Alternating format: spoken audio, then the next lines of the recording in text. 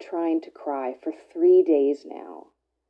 It seems a puzzle piece is missing. Gone from my throat, I guess. I don't know. Something that was there before is lost now.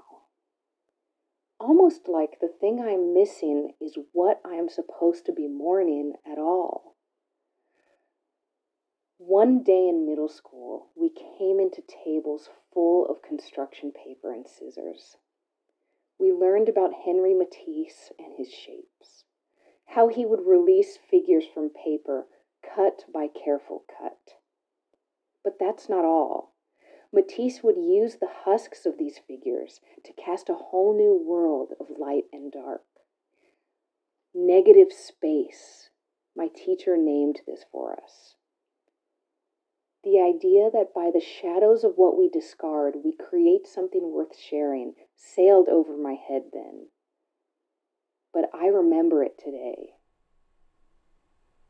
I have been trying to cry for 3 days now.